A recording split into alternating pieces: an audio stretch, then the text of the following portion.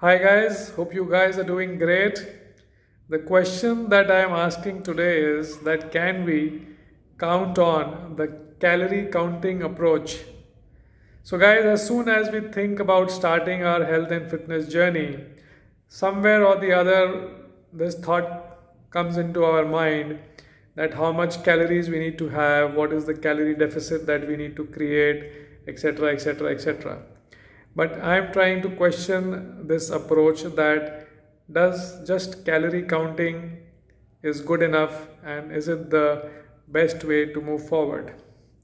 So as I said, I have an apple in my hand, and if I talk about this apple will have about say 50 to 60 calories as per the charts available, and a 30 ml alcohol glass will also have the similar number of calories. Now, if we go only by the calorie counting approach, then do you think we can substitute this apple with the 30 ml alcohol? I mean, obviously, the obvious answer will come no, because I have taken a very extreme example that an apple cannot be compared to alcohol, even if the calories are same. But then this is clear because this is a very extreme example. But similar is the thing when we are taking not such extreme examples, but examples which are having a similar tendency where the calorie count may be the same, but the nutritional value may be absolutely different. So in case of an apple and an alcohol is not only about calories, it will go inside and disturb the hormonal system and will create a lot of toxins inside the body and will make us overall unhealthy. And it is not only about calories. Whereas an apple will go inside our body and it is full of nutrition, and it will give us a lot of nutritional value and good health to us. So same may be a comparison between a banana and a burger or other such items, So is calorie counting good enough in such cases? Then let's take another example of the same apple.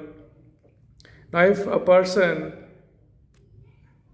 chews the apple properly versus a person who does not chew the apple properly, do you think, although the apple is same and the calorie count is same, do you think that apple will go inside and have the same impact as far as the energy release is concerned and the digestion is concerned?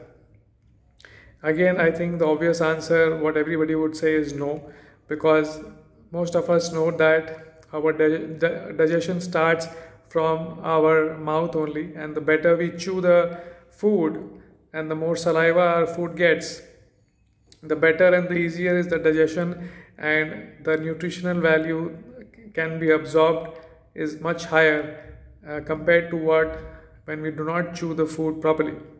So the same apple with the same amount of calories, if chewed properly and if not chewed properly, can have a different impact, right? So again, does calorie counting help in such a situation? Let us take one more example of the same apple. If we have this apple at night, say when we are night binging, so if we have this apple at that time, or if we have this apple in our breakfast in the morning time, do you think the same apple with the same amount of calories will go inside our body and do the same thing and behave in the same way? Again, the obvious answer is no, because at night our digestion system is at rest. It is not supposed to be functioning at its optimum level and at an efficient level. So whatever we have at that time cannot be the same as to what we are having in the morning when our digestion system is fully active. It's just like asking you to go for a boxing match or go for a run late at night after dinner when you are already tired. Similarly, if you are tired, your digestion system is also tired and it needs rest. Whereas if we try to put in stuff and put it into action, then it will not work efficiently. So obviously the nutritional absorption and the digestion will not be as good as it can be in the morning. So then, does the calorie counting approach work? So guys, these are some examples of how calorie counting does not help us, and we cannot count upon the calorie counting approach. The calorie counting approach is applicable in very specific cases, such as people who are competing in competitions in sports and athletic competitions, where maybe every calorie is important for their overall body structure and performance. It's important in case of medical treatments where there are other issues and each calorie might be important. So in those situations, the calorie counting approach is important. It may be also important for people who are morbidly obese, and for them also each and every calorie count is important.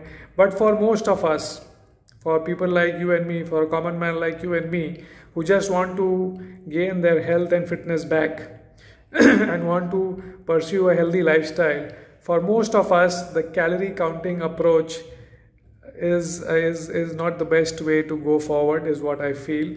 What we need to do is develop good eating habits, such as eating raw, seasonal and local food. Have food on time, on fixed times. Have your food along with the circadian rhythm, following the circadian cycle.